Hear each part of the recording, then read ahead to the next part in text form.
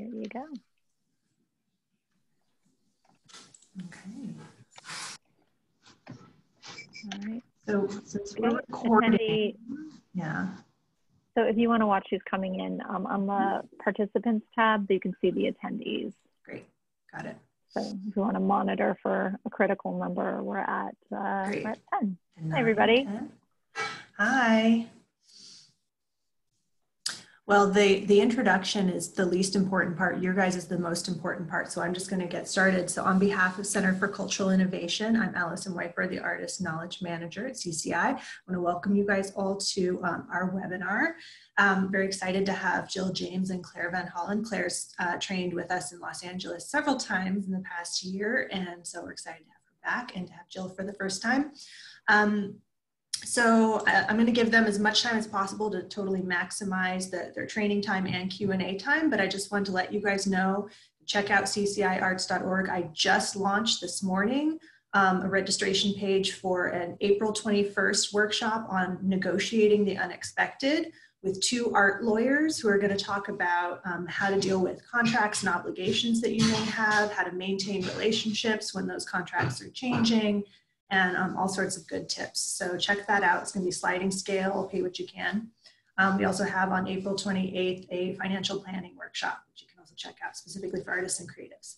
And I just wanted to let you guys know, and I'll probably remind you at the end, I'm going to email everyone who registered after this workshop with a link to a workshop evaluation so you guys can give us feedback, and that will be shared with Jill and Claire, and then as well as CCI staff. So take it away. All right, spotlight here. So hi, I'm Jill James. I'm the CEO and founder of SIF Industries. And thank you all for signing up today. I know this is a particularly stressful time, and Claire and I have been going through all of these programs, and I think our feedback on it is, like, if we're challenged to go through it, we don't know how other people are doing it. So we want to try to break this down as simply as we can for some of the options that you have in terms of getting funding for your business right now, getting small business relief for you as an individual or as a business, and just kind of walking you through some of those choices and how to do it, so that you have a clearer sense of what your options are. And Claire, I'll let you introduce yourself.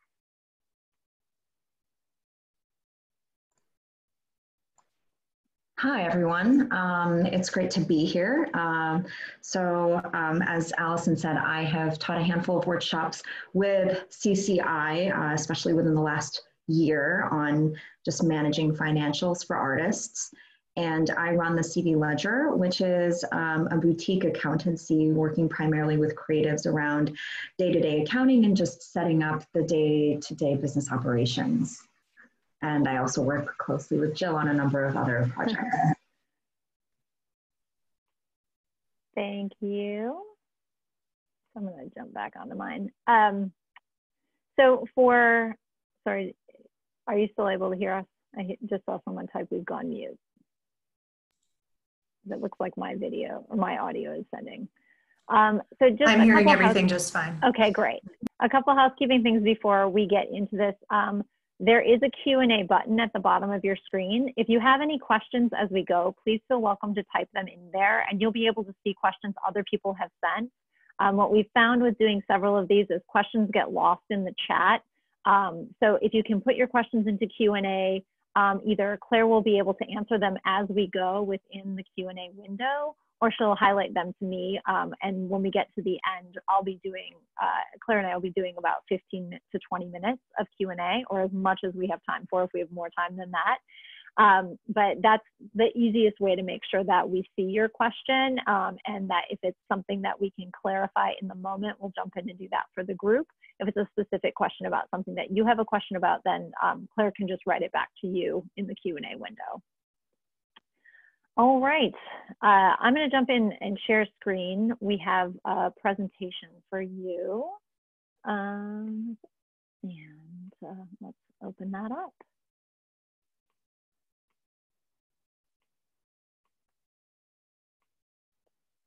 Okay. We all seeing screen? Looks good. Looks good. Okay, great. So our focus today is on giving you 3 ways you can protect your arts business right now. A little bit more here about CV Ledger, which is Claire's company.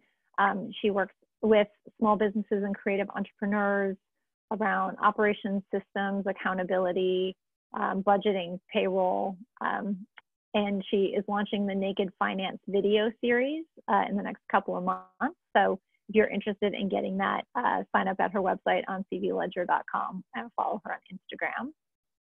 Claire, anything you want to add to my quick rundown of your slide? No. Okay. Nice and easy, quick, high level, good. I'm available to pitch your business at any time. I've been working with Claire. For about 2.5 years, and she does all of my bookkeeping and all of my strategic accounting. And I have to tell you, I have a flawless tax process. I spend 30 minutes with my tax accountant, and he just looks at the reports and says, "Well, this is incredible. You can go home now." So I highly recommend her services. And then my company, SIF Industries, I specialize in working with self-funded small business owners, in particular female-founded companies, but I do work with everyone, but I have a few programs that are specifically for female founders. And what I focus on is working with folks who come from creative and non-managerial backgrounds who are running a business for the first time. And filling in some of the gaps that you may have in your understanding of operations, finance, and some of the strategic options available to you to help you grow your company to the size where you feel confident as a CEO, and that you're running at a sustainable level where you're paying yourself what you want to, and that you feel like you're the CEO of the business versus the business running you. So there are a few resources here. I've been sending out regular newsletter updates at least twice a week. Normally we're just weekly, but as much as I have updates on the programs that are going on, new small business opportunities, and some of the clarifications that we're getting, I've been sending those out in my newsletter. So if you'd like to get those, there's a link right here, bit.ly/this newsletter, which you can sign up for. And we should have these slides available when we post the video of this this workshop, or I can email it around also to everybody who's registered after the fact. Yeah. And as much as possible, other than on Claire's and my slides, I tried to put the full URL on the screen for you in addition to linking it for when you get the slides. So if you want to take screenshots of this, that's totally fine. One of the reasons that we're doing this, I think this is my 4th webinar in a week and a half, and I think Claire, you've done a few as well. We just want to help as many self-funded small business owners as possible realize their options for their business right now. So, if you can share this with another person who wants this information, we're not, this isn't proprietary to us. We put this together to reach as many people as possible. So please feel welcome to share this with your fellow artists, your fellow business owners, if you think it would be helpful to them. And last thing before we get into it, Claire and I are not your particular accounting or legal professionals.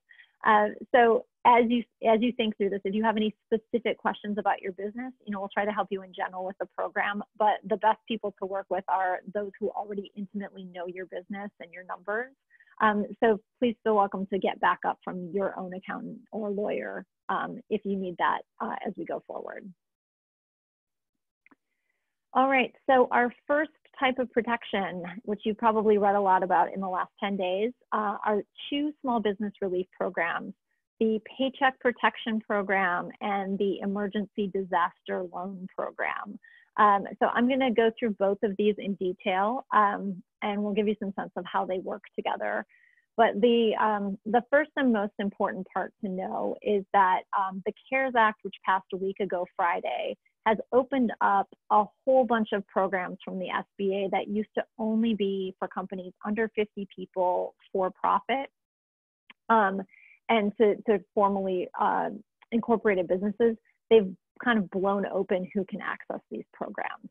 So in both programs that I'm talking about, the EDIL and the PPP, if you are self-employed, if you are an independent contractor, if you are a freelancer, if you own income property, if you have a side hustle, if you're running a business as a sole proprietor, but you don't have a separate business bank account and you don't have a separate business name, you can access all of these programs, the PPP starting tomorrow and the EDIL right now.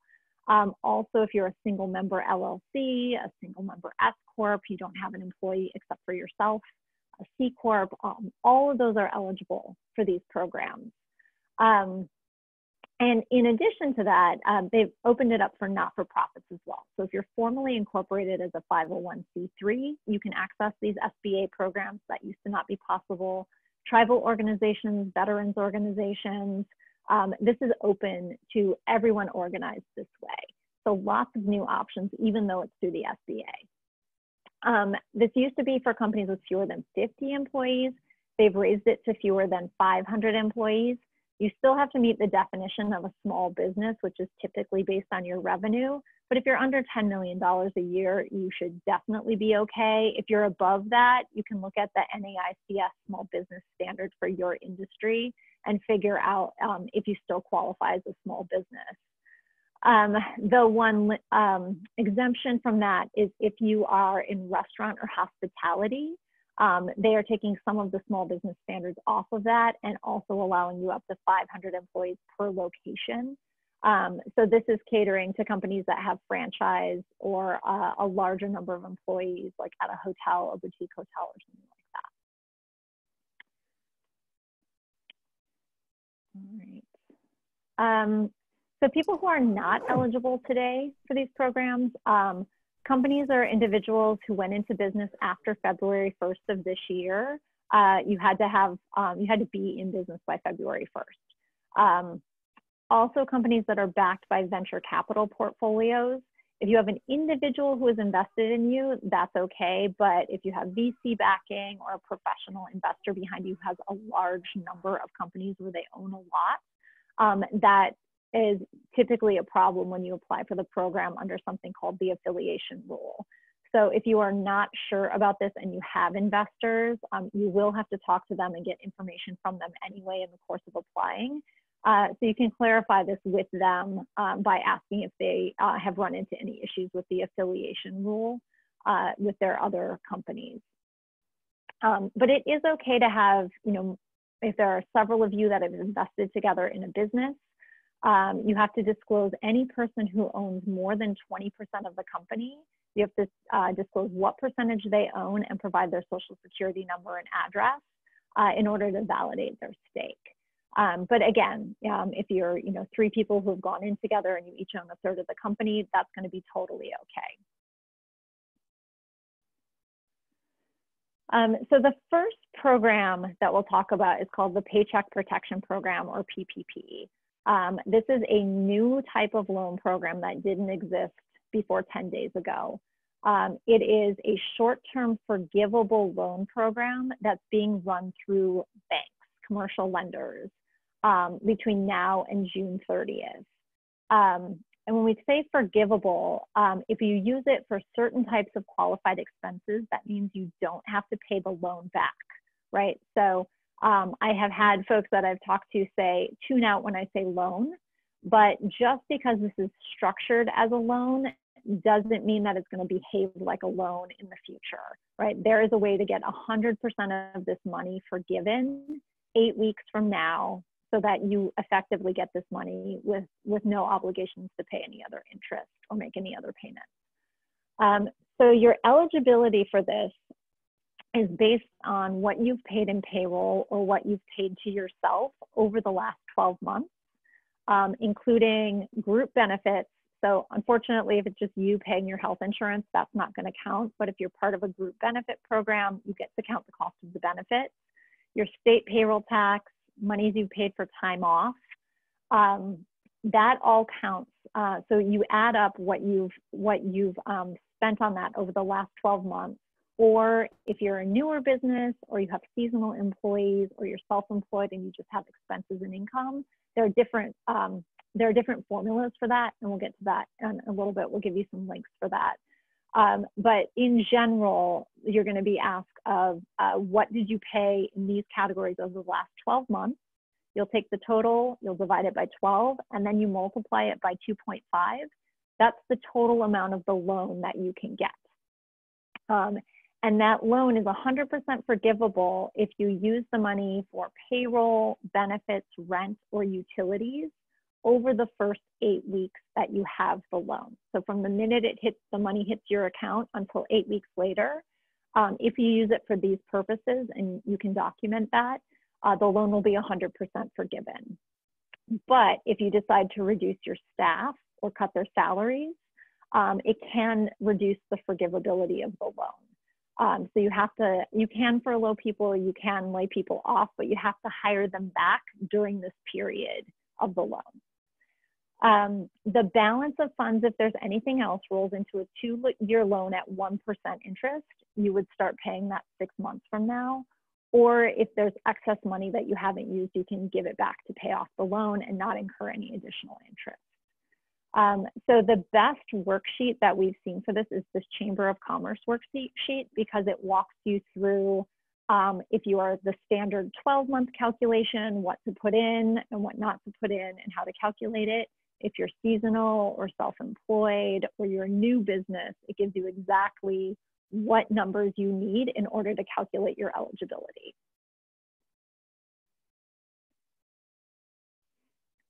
So if you want to apply for the PPP, unless you're with Wells Fargo, I'll give you that exception in a second, most other banks have an application available right now, an application process. And the Treasury Department has encouraged all of us to work with our own bank first. So if you have an existing business bank account or starting tomorrow, regular bank account with like Bank of America or Chase or Union Bank or, you know, really pretty much any bank that like I could come up with a name for, they probably are already an SBA lender and they have a program for this. If you are self-employed or an independent contractor, you can start applying for this tomorrow, but right now it isn't open. So only businesses that are incorporated or sole proprietors who have a separate business bank account and credit card can apply right now. But starting tomorrow, everyone who's self-employed or an independent contractor can start applying. They'll open that up.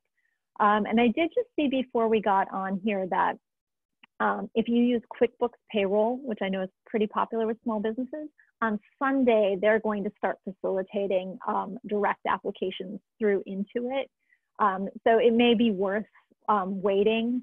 If your bank seems a little muddled or it's not clear on what you're supposed to do, you might want to wait till Sunday and just see what QuickBooks makes available to you through your QuickBooks account. So again, check with your bank first. It's been a little difficult. There are, you know, hundreds of other SBA lenders, but a lot of them are not taking on clients that don't already work with them. So if you do have that problem, unfortunately, anyone who works with Wells Fargo, because of some problems they had last year, they've been capped out of the program. So if you work with Wells Fargo, we have to find you a different lender. But any other major bank, you should still be able to apply through them. Your qualifying is based only on your credit score. Unfortunately, if you've had a bankruptcy in the last 7 years, you're not going to qualify for this. But generally, credit score has been pretty loose, but we don't know exactly where that number is yet. But it will be based on your business credit score or your personal credit score. And items you'll need to organize are your 2019 payroll records, what you paid everyone and who was on your payroll. Your W-4 2019 employees, people who, again, were on your payroll during the calendar year of 2019 for some of or all of it. And anyone who was compensated over $100,000 a year in salary, you cap what you count at $100,000 for them. Your healthcare costs, if you had healthcare group healthcare premiums, you can add that in. And if you had a company retirement program, you can add in the cost or the matching that you spent on that program. All of that in the box that says payroll, all of those numbers together are what count as your payroll. And these are a few of the specific documents that you can look at. This is a good one to screenshot. When you get into your bank, they'll have a list like this too. But these are some of the documents that might be in your payroll system or in your accounting system or maybe you've gotten, a draft of your 2019 taxes if you haven't filed them yet. All of these will help you in filing for the PPP. So Claire, anything to jump in on the PPP before we go on to the next loan type? No, I mean, it's really so just know that depending on who your lender or bank is, that the application process is going to be different from the next. So while a lot of these questions will be relatively the same, you can definitely expect some variances. And if you are in conversations with colleagues of yours about this, again, depending on who their banker or lender are, then they might get a slightly varied set of questions as part of the application process. So just something to keep of note. So if you do know anyone who is applying or wants to apply for the PPP and also has the same lender and you want to get feedback on just what that process was like, I would encourage you to first ask who their lender is before you get any outside opinions. Yeah, that's a great tip. Yes, every bank is different in their process. We have seen people apply and same day get funded. We have seen at other banks that it's taking 2 to 5 days. It's a widely varied process because the SBA and the Treasury Department keep redefining things. So I would just assume no matter what the program says is you need to allow 7 to 10 days to get these funds. Right. So if you have payroll coming up and you think, oh, I'll apply today and I'll have this for payroll on Monday, maybe, but I wouldn't count on it. So this is, it's from whatever, the 8 weeks are from whatever day the money hits your account and you're approved.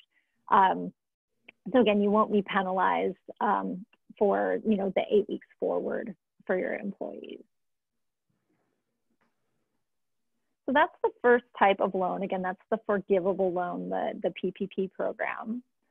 The other type of loan program is the Economic Disaster Impact Loan, or EDIL program. This is a pre-existing program that's run by the Small Business Association, SBA.gov. This is something that if you had a tornado or a flood or a fire, in your area, you would have been able to apply for at any time. So there's a specific $300 billion fund that's been added specifically for economic disaster and injury. It's now, that's available in every state. Every state has been declared a disaster zone for purposes of FEMA and for the SBA. So anyone in any state can apply for this. It's a 30-year loan. If you're a for-profit, it's a 3.75 interest rate. If you're a not-for-profit, it's 2.75.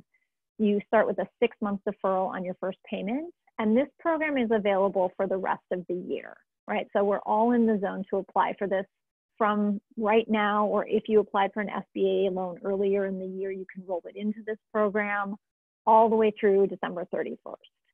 A couple of notes, if you've ever looked at an SBA loan before, there used to be a personal guarantee and a collateral obligation for any amount of loan. If your loan is under $200,000, that's been waived. So there's no personal guarantee and no collateral requirement for loans under $200,000. And as of last Monday, if you've gone through this process, it used to be an 80-page application form, was very complicated and had an asset balance sheet on it. That's all been taken out. So at this URL, covid19relief.sba.gov, there is a simplified form that's 5 pages and distills what type of business you are, how you're organized, again, not-for-profit. You can be a property owner with rental property and apply for this. All of those categories that I went through earlier, those are all eligible under the EDIL program because it's based on either economic injury that you've had due to the coronavirus already or that you anticipate having for the rest of the year. So the simplified information that you'll need, you need your company information, including your EIN, or if you run under your social security number, your social security number. You have to, again, provide any owners and stakes over 20%, along with their social security numbers or EIN, and gross revenue and your cost of goods from February of this year or February of last year to January of this year. And if you're a not-for-profit, there's also a line item for your operating expenses. But again, radically simplified from anything that you've needed to provide in the past. And the other new piece of this is there is an optional advance, which when you go through the form on the last page, it asks if you want to opt in and you put your bank account number in. There's an optional advance of up to $10,000 that you can receive in theory within 3 days, but we don't know anyone who's gotten it yet. So the program says 3 days, but this is an unknown. But the $10,000 advance is yours. Even if you're later denied the loan, you don't have to repay it, and there's no qualification on how you can use it. You can pay vendors, you can pay 1099s, you can use it to pay yourself if it isn't in conflict with the money you get from the PPP.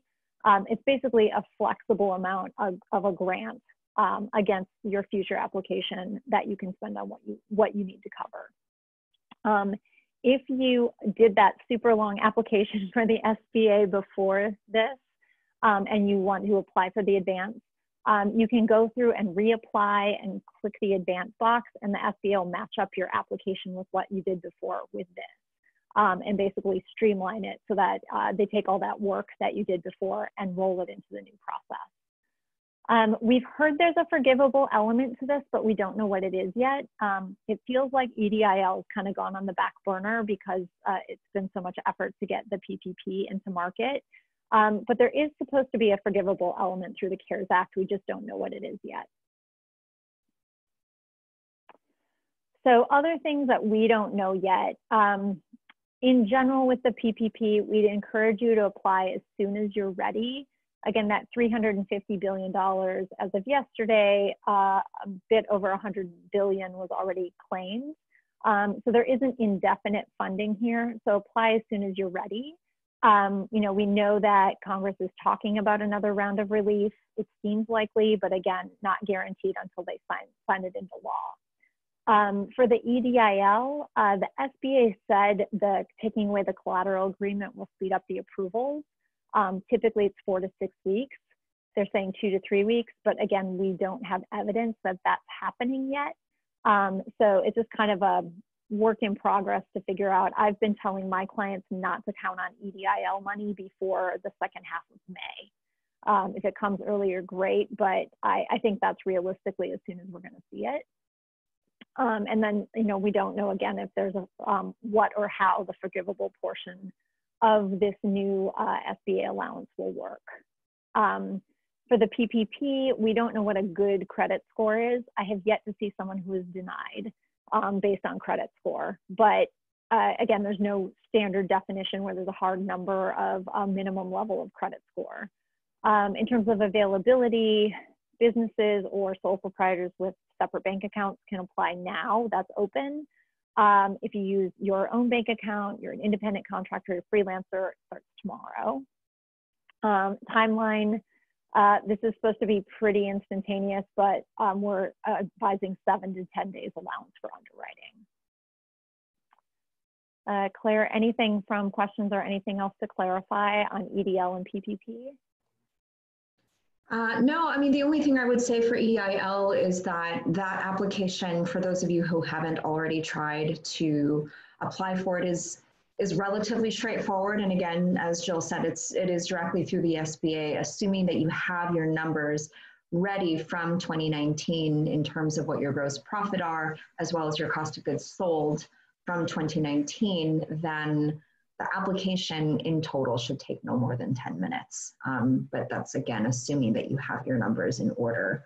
PPP, again, it's really just contingent on your lender and your bank and what kind of process they've set that up. So that will just keep in mind vary from bank to bank. But yeah, that's really the only additional I have to add.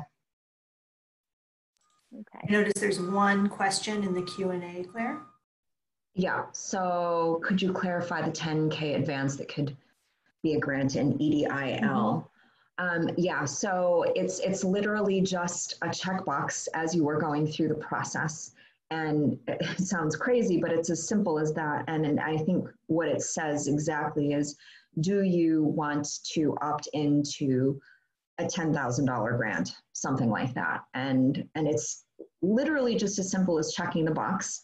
And so what they say with that grant is, in theory, if you, whether or not you get approved for an actual EIDL loan, technically anyone who applies for it should be given this 10K advance that is forgivable. So that's, right. We haven't, again, to Jill's point, we haven't seen across all of our networks, not a single person who has yet been given the EIDL money or loan or grant. So TBD, and again, as she said earlier, things are changing on almost a daily basis, but certainly, we'll try to give updates as soon as we hear anything. Yeah. Yeah, I think one of the questions I've gotten most often is when you apply for the PPP, it says, did you get any EIDL money? If you have not had money from the Small Business Association from a loan hit your bank account, that number is 0. Just because you applied does not mean you're going to get it. So until EIDL money hits your bank account, your answer on your PPP application is, I've gotten 0 money from the EIDL. And the other one, that $10,000 advance is completely separate from the PPP. So you have to do both applications in order to be eligible for both types of funding. So applying for the PPP does not have a component of a $10,000 advance. It's just within the EIDL. So someone just gave us an FYI. So they've already applied for EIDL back a couple of days ago, like a week ago now. And after calling, got a confirmation number, and were told that by the SBA that it would be about 2 to 3 weeks before they get an email confirming receipt of the application. So their SBA is recommending that anybody who applies to EIDL or for EIDL just takes a screenshot with their confirmation number, which I think is smart anyways, in case you need to refer back to it at a later date. Yeah. I don't know, maybe that's 3 days in congressional time. I'm not clear. For the rest of us, 3 days is 3 days, but yeah. We will see what happens with that. But I think that's good advice to just, the EIDL is a much longer process. And we'll go through a little bit more on that. So things to keep in mind, you can apply for both programs as long as you don't use the funds for the same purpose. So if you're using PPP to pay your April payroll, you can't nudge a little money in there from EIDL. Right, so you just want to keep your monies from the program separate. And I think Claire had a great suggestion for this on one of our other webinars, that the best practice on this is to create a new bank account and keep the funding for this in that bank account so you can be clear on what you used it for. You can take all, some, or none of these. So approved PPP, basically once you're approved, they're going to put it in your bank account. If you've changed your mind and you don't want it and you don't think you can get it forgiven, you can pay it back to your lender immediately, and that'll cancel the loan. So there is no moment where you can say, oh, I don't want to take it. It just kind of happens. If you're approved, they instantly put it in your established bank account with your bank. On the EIDL, for a PPP also, you have to apply by, if there are still funds left, you can apply up to June 30th and have the 8 weeks. On the EIDL, this is for the rest of 2020. This is an available program. It's an ongoing program, but these rules in particular with the expanded SBA definition, that's, through December 31st.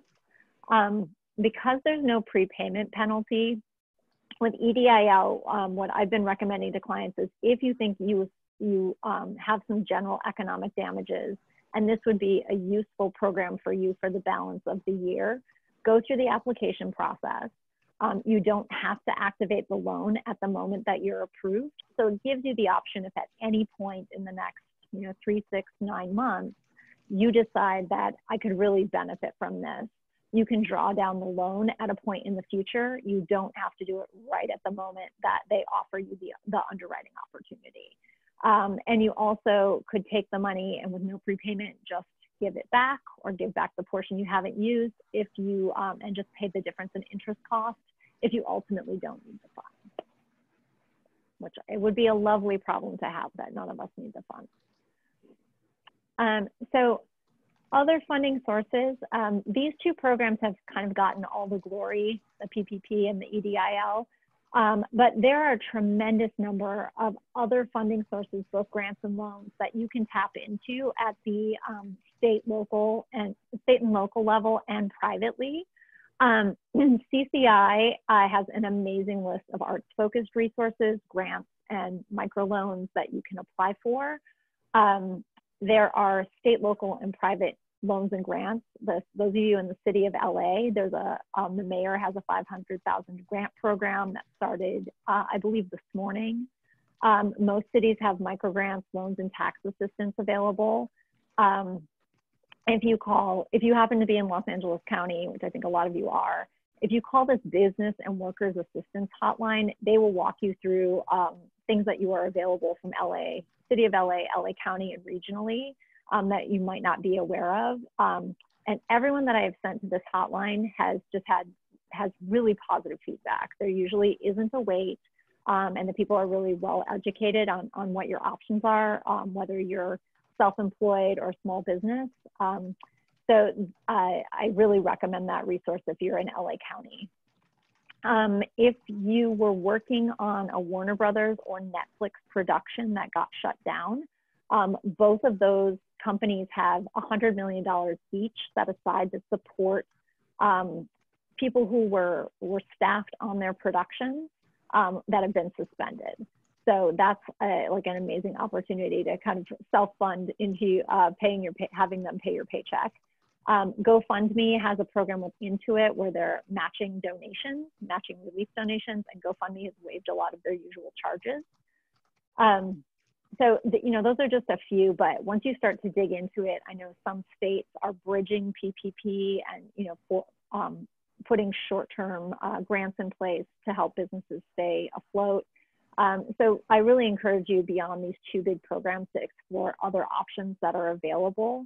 And since you've gotten organized for a more complicated application process, these should be pretty straightforward, just a matter of doing the work. A couple of resources in terms of getting more information.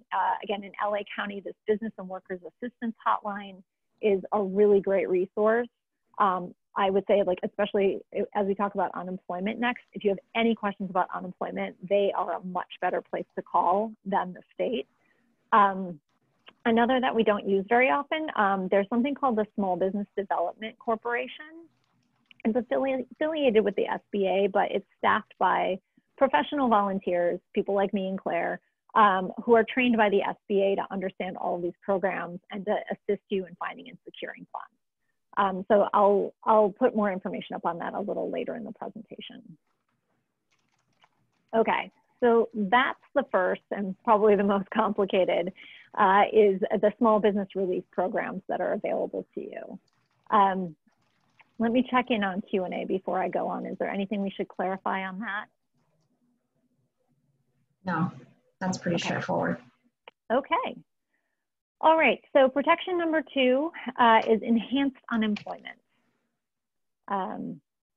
So with the CARES expansion, the self-employed for the first time are eligible to collect unemployment for the rest of the year.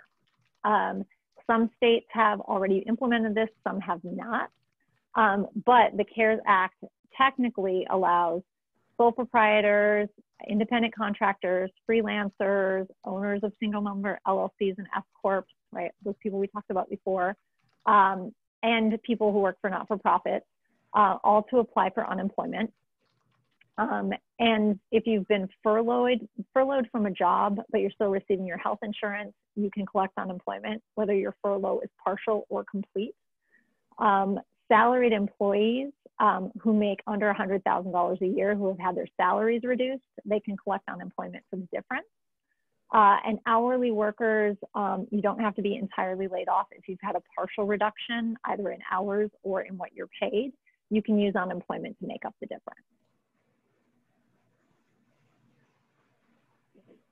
So some of these expanded benefits, depending on how many weeks your state offered to start with, you may be eligible for up to 36 weeks. So it's plus 12 weeks on wherever your state started. And that is for the rest of the year. So whether you start unemployment now or at a point in the future, you have 36 weeks of benefit if you're claiming for the first time within this year. And your state supports the full 36 weeks. If you've applied for unemployment before, you know that you have to wait a week. In most states, there's a waiver of your first week of non-payment, so you can start collecting right away. One of the biggest things from the CARES Act is they've added $600 per week in payment to encourage you to observe stay at home and not go out job searching. So you will get significantly more from unemployment than you would have at a point in the past where it's 40 to 60% of your take home typically. If you are self-employed and you are thinking like, oh, I haven't paid W-2, on your taxes every year, you're paying self-employment tax. They normally just don't allow you to collect unemployment against that. So as long as you've paid self-employment tax on your taxes, right, for paying yourself or having, you know, some type of 1099 or self-generated income, that's what qualifies you for unemployment right now. And state by state, Gusto is a small business specialist payroll company, and they have a really great unemployment insurance benefits that they're updating state by state on a regular basis. So if you're curious about for the state that you're in exactly what you're eligible for, what number of weeks, whether they've waived the first week, this is a really great resource for you to look at and see what's going on in your state. In some states, the self-employed are being sent to a different landing page because their system is not, you know, they can't modify it in order to make the questions work for the self-employed. I know in California, technically, you are allowed to apply, but the program isn't in place yet for self-employed people. So again, I encourage you to call that hotline or check in and make sure that you understand how to apply for unemployment in California. And remember, this is new. A lot of states are still getting this set up. We're only 10 days into this eligibility. So if you don't get the answer you want, don't assume that it's not going to happen. Keep checking back, keep trying, keep checking your resources. Because technically you are allowed to do this. It's just taking different states a different amount of time and the government in getting the funds to them in terms of turning on the tap for self-employed people.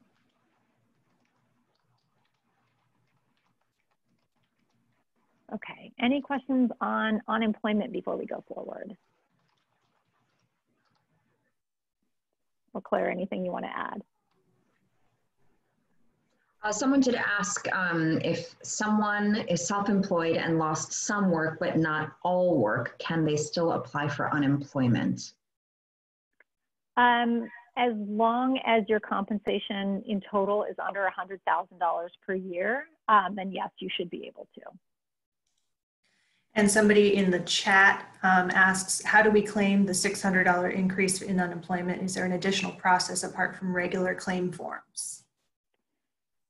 Good question. There isn't a separate process. This is just an increase in the total amount that's paid out. So this was allocated by Congress across the board, the plus $600.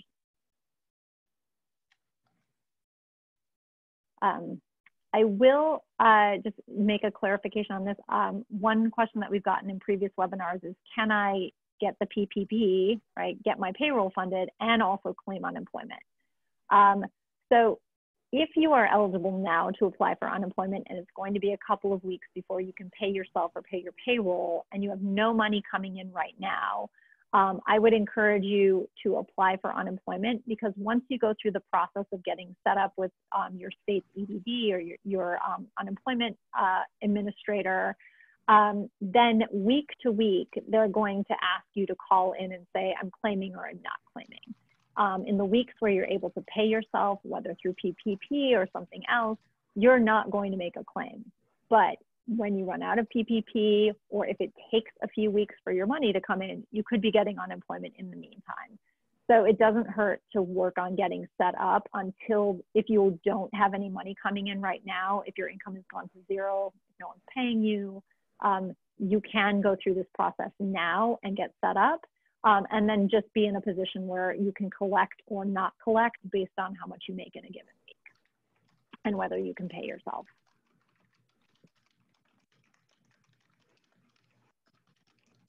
Okay.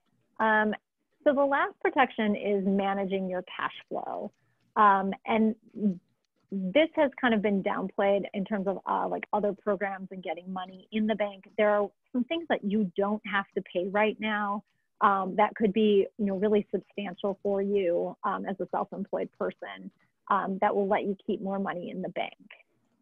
The first thing is federal tax relief. So this is the IRS, not your state tax board. You still have to check with them independently. But for anything that you owe the IRS, up to $1 million of business or personal taxes that you owe for 2019, you can defer those payments until April of 2021. Talk to your accountant about it. Make sure it's documented. You have to tell the IRS that you know you owe them money and you're choosing to defer. You can't just not pay it because then you'll get penalized. But as long as you filed the documentation that says, I know I owe this and I'm deferring, then you're fine to put that off for 1 year. And that can make a major difference in operating budget that you'll have in the meantime. Also, your federal quarterly payments. We've all gotten, personal and business extensions to July 15th. With that, you do not have to pay your quarterly federal tax payment on April 15th. So if you had a really great Q1 and you expected to have to pay in a lot of taxes, the tax reserve, any losses that you have until the end of Q2 are going to be balanced out against that. You're going to have a much smaller tax bill or possibly no tax bill by the end of June. So if you, the conservative way to do this is if you knew what your tax reserve was and you have a projection on what you think you'll take in July and you average it out over those 6 months, you can take out of your tax reserve and put back into working capital the difference of what you expect, or a conservative difference of what you expect to not have to pay in taxes. But a quarterly payment here is always a really good option. And the last is if you were planning to contribute to a 401k or a SEP, the deadline has been extended to July 15th. So if you had said, hey, we're going to put this money in, and now you're not sure if it's a good idea to do it, you can wait and do it by July 15th, or when you make that tax deadline in July 15th, and hold on to that money in the meantime. So again, check your state requirements because you may still have to pay state taxes, but this is for federal. And I think this is in terms of tax money that's staying in your bank account. This is one of the biggest pockets of money that people, expected that they'd have to pay out that could be available, and you don't have to wait on this. It's already in your account. In terms of state and local tax relief, there are states that are allowing you to use your sales taxes that you collected in Q1, and they're basically creating a grace period of taxes collected in Q1. Your obligation to pay is waived, and they're just making it an instant available fund source for you. This can include bottle taxes, reserves that you have for luxury taxes, things like that. But it's state by state, and in some cases in larger cities, it's the city specifically is waiving it. So I really encourage you, this link at the bottom, there is a company called Avalara that is excellent for online tax calculations. Their editorial team has been doing a really great job every day of keeping up the coronavirus allowances at the state and city level. So look through their local tax relief options and see what might apply to you if you have collected state sales tax or another type of tax. And local tax relief, some cities, if you call the business office, can waive your local taxes on the spot. In LA, they can do this. They can waive your business taxes and actually give you some direct relief like on the spot by calling them. So, check if there's any other local tax relief available to you that can be activated that immediately saves you some money. For staffing, a term that you're probably hearing in the last couple of weeks, we haven't heard in a long time, is a furlough. So furloughs versus layoffs, if you do need to downsize your staff, you have the option to partially or totally furlough people, which is not severing your employment relationship, but just saying, I don't need you right now, or I don't need you as much right now. But they get to keep their health insurance, and at the moment that you need them to come back, you can restore them without having to rehire or going through any paperwork with the state. So if you can afford to pay your 50% of health insurance, it lets people keep their health insurance, but you can take what you're paying them, to reduction or down to zero for a period of time. Those who are impacted by furloughs are eligible for enhanced unemployment. But again, they get to keep their health insurance, but they can still collect unemployment against their wages. And if you are paying them under, trying to go for PPP forgiveness, if you hire back at a 90% level by June 30th, you'll still be eligible for forgiveness. So it's not an all or nothing in terms of if you have layoffs, it automatically counts against you. There are a couple of ways of if you need to temporary furlough people or reduce their hours, you can still get your PPP forgiven if you hire them back within the period of the loan. Salary reductions, again, one we don't use very often, but for at-will employees, you can reduce salary across the board. And if you are reducing salaries for those paid over $100,000 a year, it doesn't impact your PPP forgiveness. So that's something to consider. You can suspend your 401k match. And this is, again, a place where I think the SBDC is really good at helping you go through your options of what's best for you and what's best for the people who work for you, and just figuring out what combination of any of these things might be best for you. Okay, my big caveat on the next slide. Everything that is listed here, you have to have verified with your lender or the person who gave you the stuff, or you can't just not pay your bills. But as long as you go through the proper process, these are all things that you may not have to pay for between 1 and 6 months without penalty. Okay, so what do you not have to pay this month? Your rent. So California has a 90-day stay on residential evictions. That's only for your house, for your rent. For your commercial loan, if you have a term in there that says if the government restricts access to your office, right, you've been declared non-essential, you may be able to negotiate that you don't have to pay your rent because of that term. Many landlords are negotiating on rent or will add the payments to the end of the period. So you may be able to work around having to pay both your commercial rent and your personal rent, depending on where you are. Mortgage and car loans.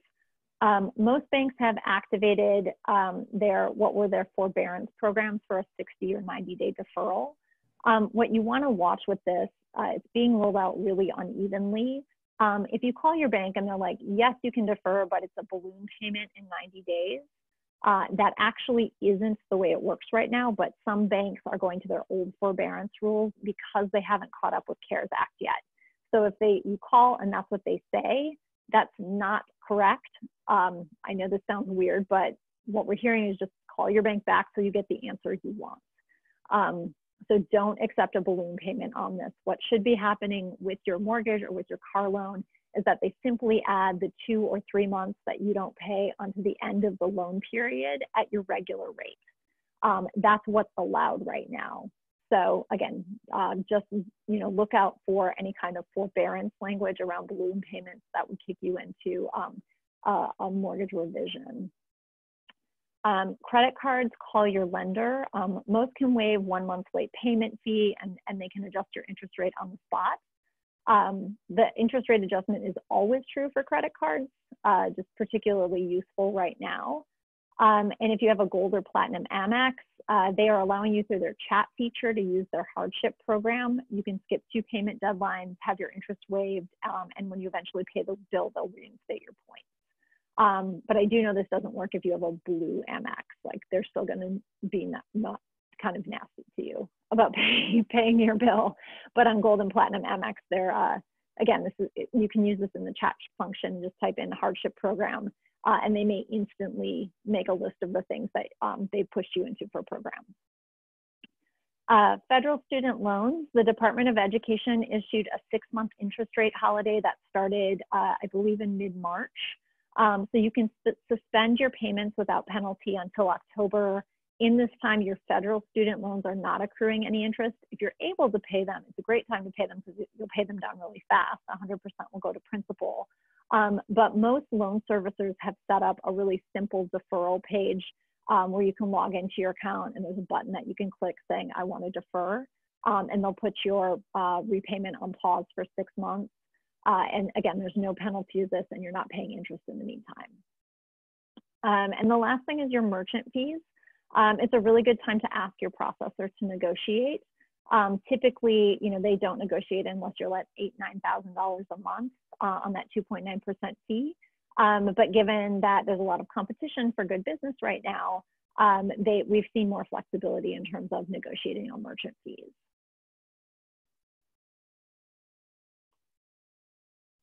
Okay, other resources. We mentioned the CCI resource list. So here's the full URL for it if you want to screenshot this page.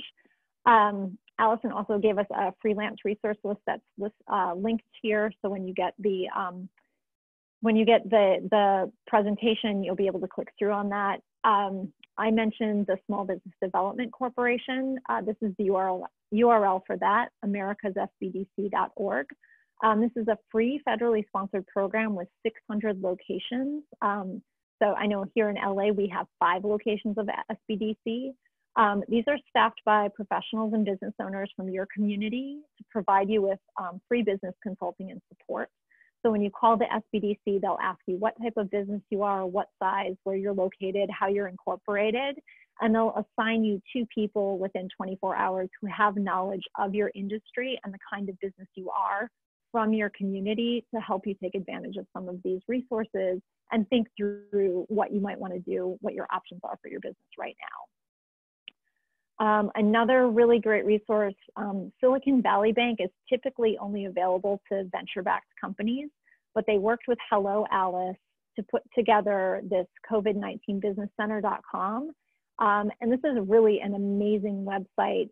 They have everything on here from how to work with your lender, to get deferrals in place and what those should be, and if you can do them online, to local grants, private grants, programs that have come online. So this just depending on what you're looking for, they have an incredible wealth of resources on this page. And the last I'll mention, Inc. magazine, when all this legislation came out, did a bunch of interviews, and they have a lot of videos on the SBA loan programs, on the PPP, the EDIL, other relief programs, other changes that were in the CARES Act. So if you prefer to watch or listen to something versus reading all of this information, they have a lot of videos where they explain how this works and kind of talk about how the programs are administered. Okay, so I know that's a lot of information that we've thrown at you all. I want to open up the floor for more Q&A, any questions that you have or clarifications. Yeah. I'm going to go back to video. So one of the questions, I've got a handful to run through, but in terms of allowable expenses for PPP, what about insurance on, like maybe rental insurance, like on a studio space? And potentially what about property taxes if it is a business space? What would that constitute as an allowable expense as some of the PPP write-offs and expenses? Okay, so property tax and insurance, let me bring it over to me. property tax and insurance are not listed as forgivable, but in the PPP, it does say that 75% of your total allowance has to go toward allowed expenses. So payroll, benefits, utilities, and rent. If you want to use the other 25% to cover obligations like 1099 contractors or your payroll or your insurance, you can still have the loan forgiven, right? So over those 8 weeks, 75% has to go for what it was intended for, but you can use 25% of it for these other areas that you need to pay, and the loan will still be forgiven. And then the next question for PPP regarding side hustlers, can they use their art grant and crowdfunding income from the last 2 years' Schedule Cs to demonstrate lost revenue that's anticipated for 2020? Let me make sure I understand the question. Okay, so you have a Schedule C, which Schedule C from 2019 is what you need, one of the documents that you can use to prove your PPP eligibility for self-employment income. If you are trying to show lost income, that would be through EDIL, right? That's economic damages. What you do with PPP is it's showing what you have paid yourself, whether directly because it's income net of expenses that you earned through your self-employment activity or through 1099s as a freelancer. So that's the proof that you're looking for in PPP, that you had either payment, payroll payment, or something that was income from self-employment activities. That's what they're using to calculate. If you have foregone income or income that you lost, that's something that when you apply for the EDIL, for the economic disaster injury loan, those are the injuries that you're going to cite on that loan document for why you should get the loan. Let me know if that made sense. I can try to clarify on that if you have more questions. And so if folks receive the $10,000 SBA grant from EDIL application, will they need to pay taxes on it for 2020 taxes? Excellent question. The EDIL advance is not taxable, right? So it is, I know grants are normally taxable as income. It is not taxable. The PPP also, as far as we know, is not taxable to you as income. The goal with it is that you're passing through income to your employees and to yourself that you'll pay income taxes on in your regular return. So it's meant to be a pass-through for small businesses. So neither the advance on EDIL or the PPP is currently taxable. And then someone asks, if your income is from the sale of artwork and you qualify for UI, what happens if a gallery sells a piece here and there online? Does it disqualify you or just reduce what you get for 1 week of UI? If you sell a piece, read that last part to me again. If your income is usually from the sale of artwork, and in this situation you qualify for UI, what happens if a gallery sells a single piece here, maybe another piece next week online? Do these sales disqualify you from UI, or does it reduce what you get for 1 week? It depends on the value of the commission that you receive. Typically in weeks that you're receiving commission, if it starts to be over about $1,000 for the week, it is gonna, it's not worth claiming that week because you're really not gonna get any money. But in the weeks that you don't have any income from commissions, and that income from commissions is when you get the money, right? Not when they sold it. So when the money hits your bank account from that commission, that is a week that you got money, counted Sunday to Saturday. So make sure, again, that you're not anticipating because there was a sale made that you're not eligible. You're only not eligible for unemployment insurance in the weeks that you have income, right? So it's the weeks that the money hits your bank account. If you currently owe back taxes, do you qualify for the $1,200 stimulus for PPP and or for EDIL?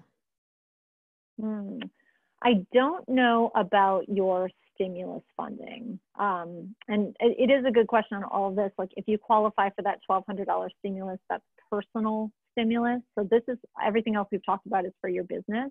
So you can get that $1,200 and it affects nothing about your eligibility for these other programs because it's based on your business income. In terms of if they are giving you the $1,200 against back taxes, I don't know, but we can look that up. Claire, do you happen to know that? I don't, not offhand. Okay. That's the first time I've actually gotten that question. Yeah. So we'll look into if you can do that. If the PPP and the EDIL, it's not a question that's on the questionnaire. Like the questions are like, have you committed certain crimes within the last 5 years? Have you had a bankruptcy within a certain period if you're a majority owner of the company or more than a 20% owner? It doesn't ask anything about your tax status. So as long as that tax status hasn't affected your credit score, I think to a certain level, it shouldn't affect the business's eligibility for these funds. And that's, I mean, as far as I understand it, Claire, do you have any other thoughts on that? I don't. Yeah. That one is a bit unknown to me. I apologize. Yeah. Yeah. Okay. So can you, so can you ask for only what you need from the PPP, or do you have to take the 2.5 amount calculated with a bank? And the answer is they'll, based on the calculations that you've given them, and usually the calculation will be that 2.5 times your payroll. Let's say they give you just a flat amount. I'm gonna just use the example of $20,000.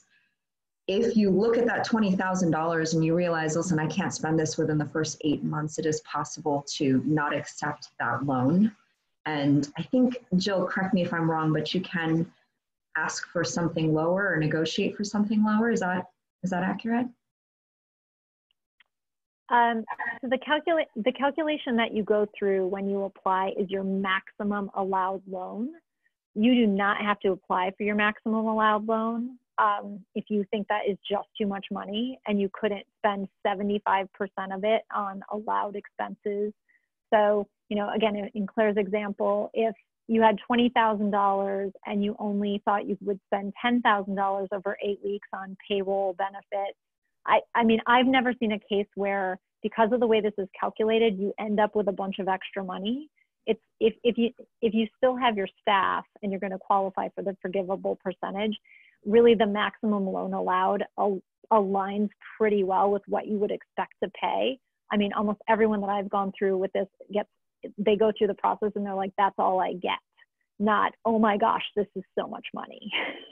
So I would go through and look at your maximum loan amount, but if the maximum loan amount, you don't think you can spend 75% of that in 8 weeks on your payroll benefits, rent, and utilities, then you can ask to take less than the maximum amount allowed. That's just your cap. Yeah. That's actually our last question in Q&A. If anyone else has any additional questions, now is the time to ask.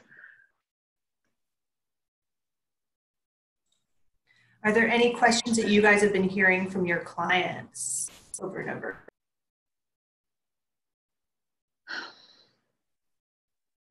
Actually, a lot of the same questions that we've gotten today that I've already, some of which I've answered directly in chat, but I think there's definitely just some lack of clarity around whether or not folks can apply for all three, being unemployment, PPP, and EDIL, which you absolutely can. And I think maybe in certain circumstances it is possible to get all three.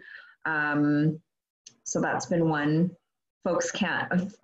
I've gotten the feedback that folks find it hard to believe that the 10,000 SBA grant is forgivable, and that it's just, regardless of whether or not there is some sort of there is approval for EDIL. So that's been something. So someone just commented and said, I thought you cannot do UI and PPP. Okay. You can't do UI and PPP at the same time. So you can apply for the PPP, and if you get it, which is not guaranteed, okay, but if you get it and you've already applied for unemployment, in the weeks that you resume paying your salary using the PPP, you will not collect unemployment. So that's what you can't do. You can't double dip and say, I'm taking the $600 and I'm paying myself, right? You can't do both. So if you are going to meet the forgivable qualifications of the PPP loan, you will be paying yourself your regular salary for the weeks that you worked for 8 weeks. If you decide to reduce that a little bit because of you meet the 75% threshold, you still can't use that to apply against UI because that's, you know, again, your choice. You were funded with the intent of paying your full salary or your full dividend that you have paid yourself. So I think that's where things get sticky of if you try to do both. So I think a lot of the time what happens is people communicate a bright line on this because they don't want you to like kind of get confused or make a mistake where you could end up getting penalized.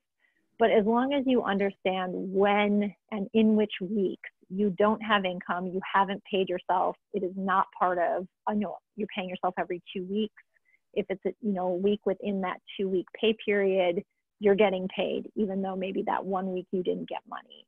And I think those are the points that like are kind of confusing about it, especially when you're salaried, of like, is this a week I got pay or isn't this a week I got pay?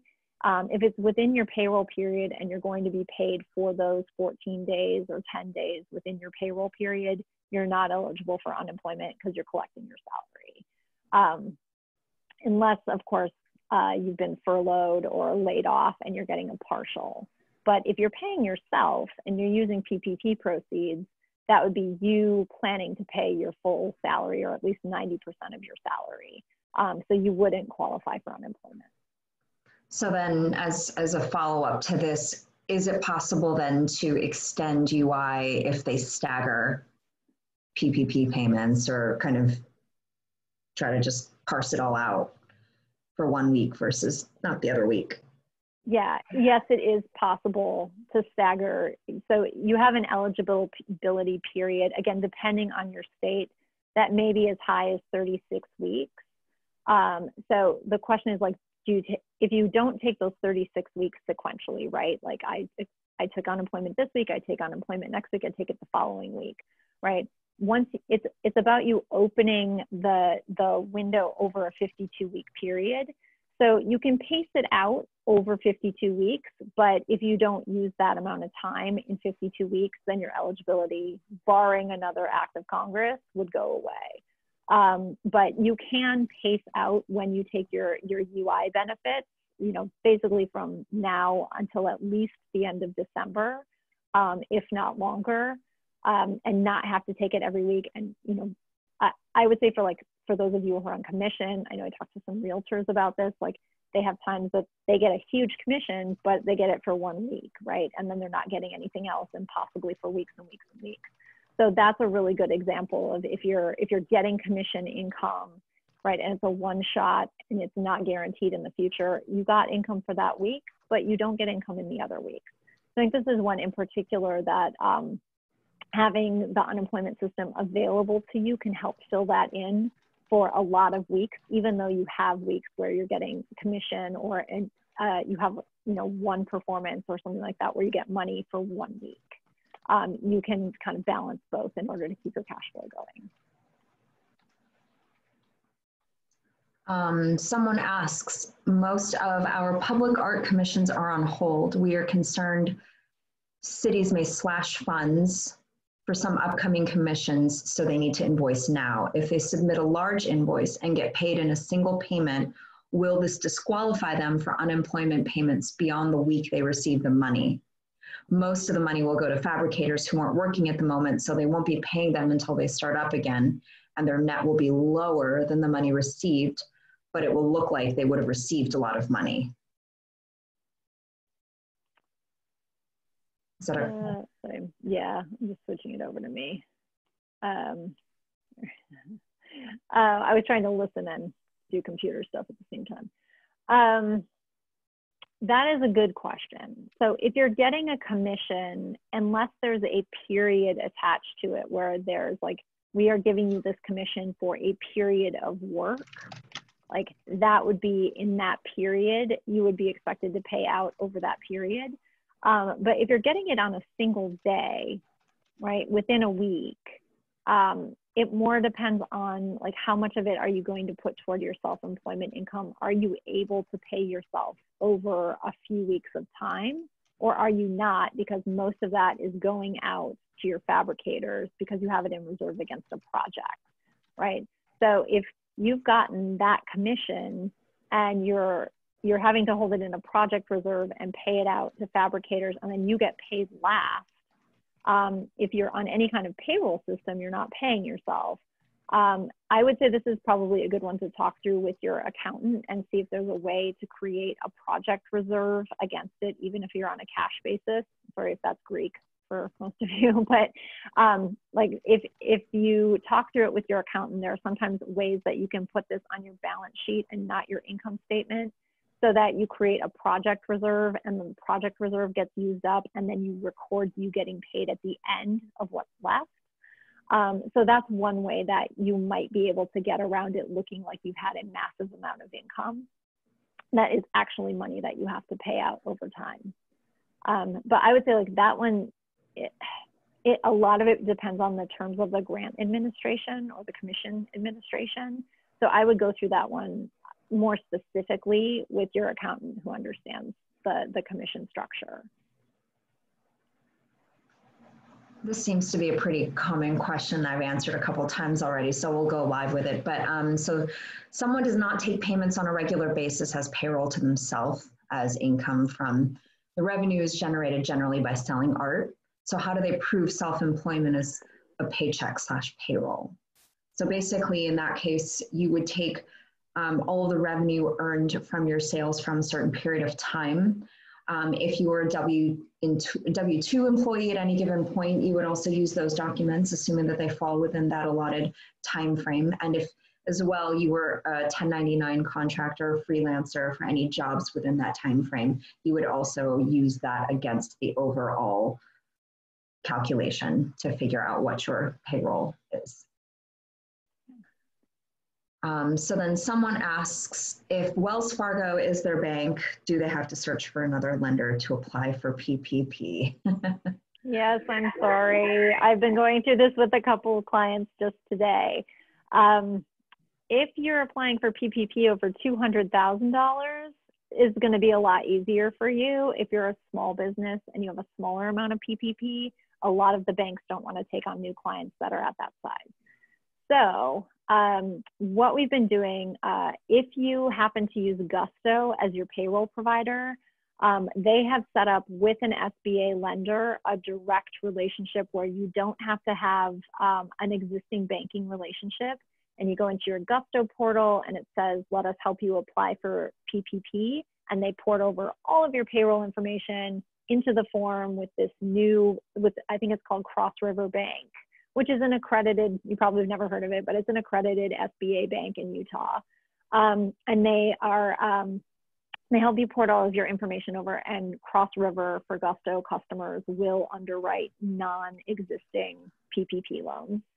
QuickBooks and Intuit on Sunday, they are supposed to be doing full process, like acting as a lender, helping you through your QuickBooks instance, your QuickBooks payroll in particular. If you have QuickBooks payroll activated, they're supposed to be launching a very similar program where they've partnered with someone and will help you get underwritten directly through your QuickBooks account.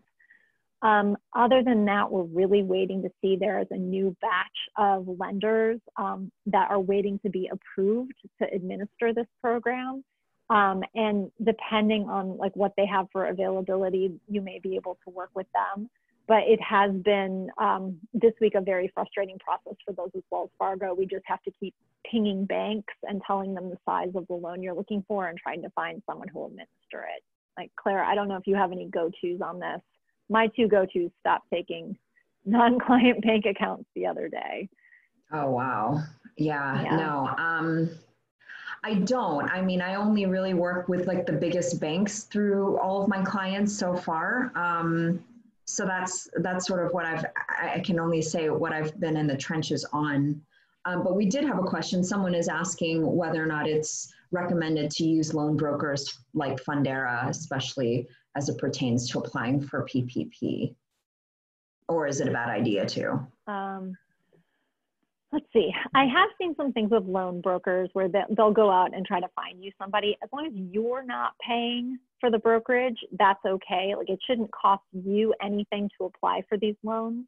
So if they're saying like, we'll take a percentage or something like that, like that's not okay. But if they're going to charge the bank that takes on the loan a percentage on the back end, and I have been approached by a couple companies that are doing this, that to me is okay. If they're going to broker it out for you, it's just like, you know, refinancing your mortgage and having them go out to all the banks and saying, who wants this mortgage, right? So I think Fundera in general is a reputable company and a reputable source.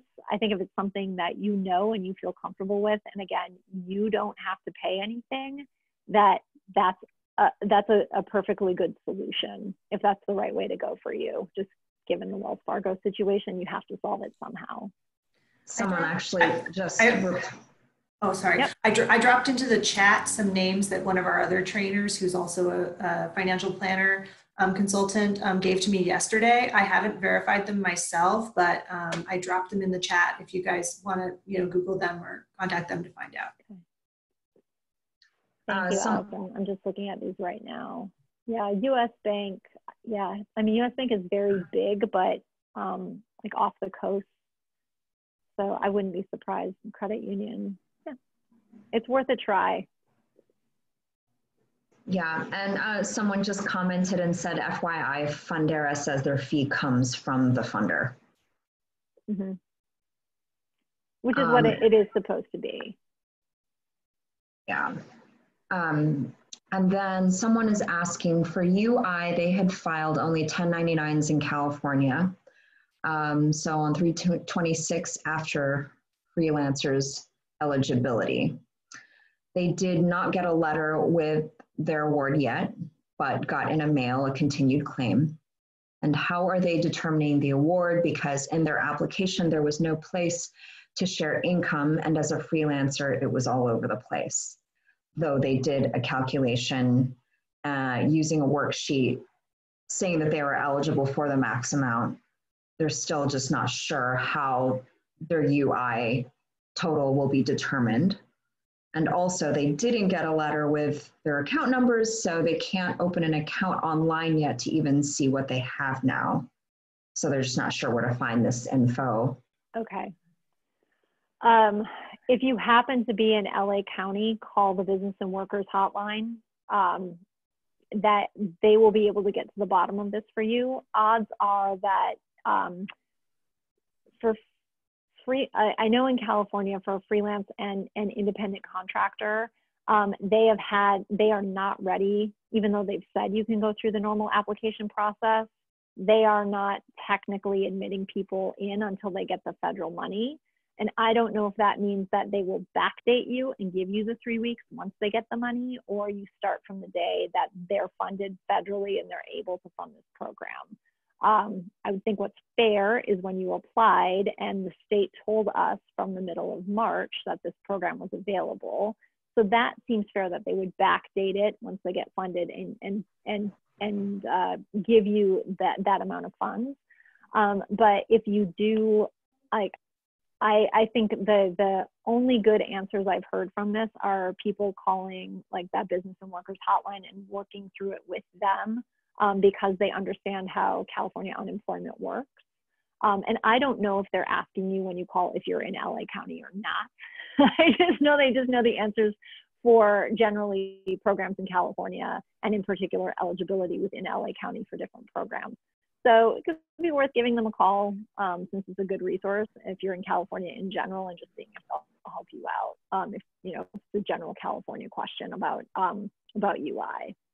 But beyond that, if you're outside of California, I would check that Gusto unemployment worksheet and see where they're at in your state in terms of adding freelancers. If there's a separate URL, like I said, some have set up a landing page where freelancers and independent contractors have to apply for unemployment because it is a different set of questions. So, you know, again, just check that out for where your state is at, and try to look for any regional resources, like any helplines or things that have been set up by your county or your city, and try those rather than calling your general state number. Okay. So someone is asking, in doing their UI certification for benefits today, they didn't know where to indicate their under 200 commission dollars for an artwork received. It says, did you work this week, and gives you a choice to check for commissions, but was not physically at their studio that week. It's just something that's sold online and the commission came in. So do they still check the box that says they were at work that week, even if they were not physically there?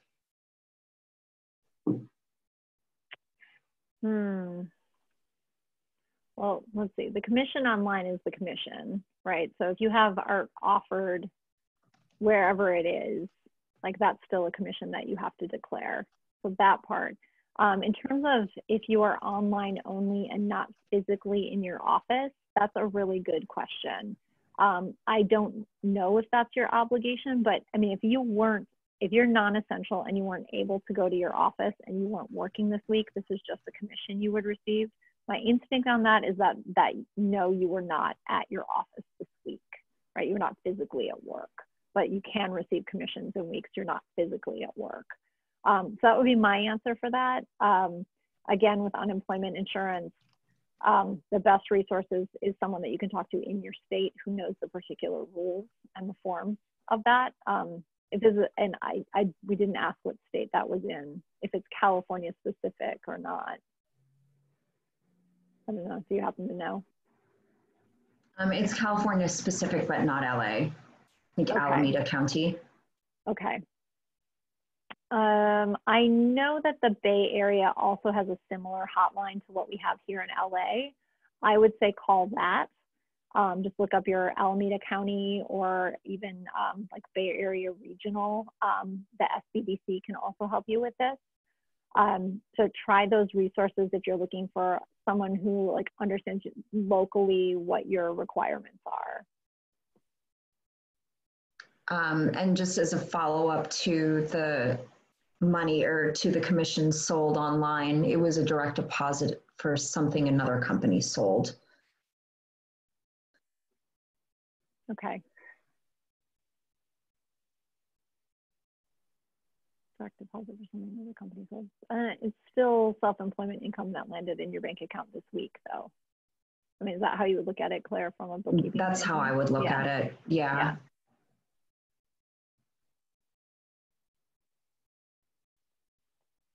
I think we have a couple minutes left. How many questions do we have?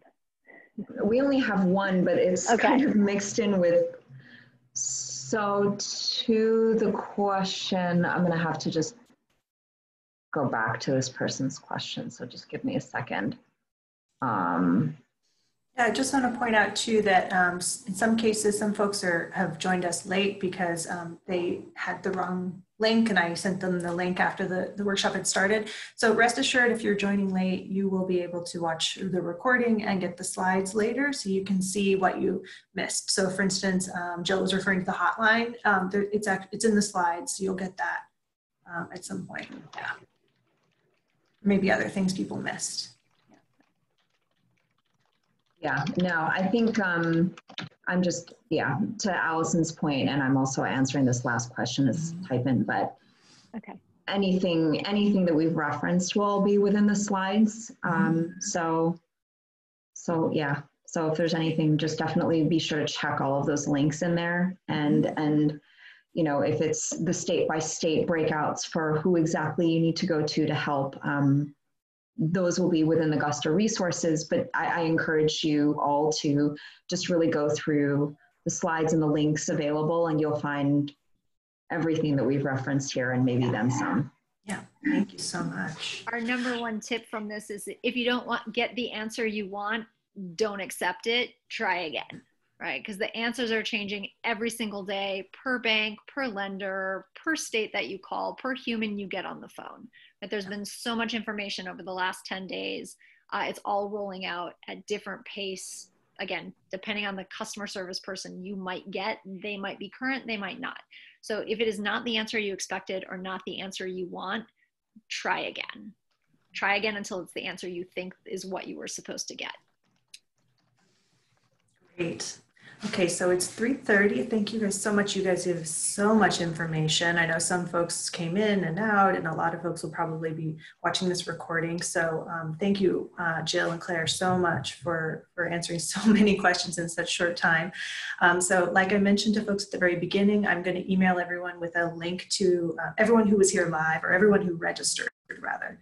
I'm going to send you an email with a link to fill out an evaluation survey for us. We really appreciate you taking just a couple of minutes to do that, and we'll share that with the trainers and all of our staff here at CCI. Also check out cciarts.org for our other upcoming workshops, and as well as our link to emergency resources that includes grants, that includes in some cases like some of these types of information about CARES and unemployment, things like that. All kinds of information in there that I'm updating every time I'm at my desk. So thank you all so much. Thank you for having us. Yeah, thank you so much. This was great. Okay. Good luck out there. Stay healthy. Yeah. Stay safe. Thanks. Thanks, Allison. Thank you, Allison.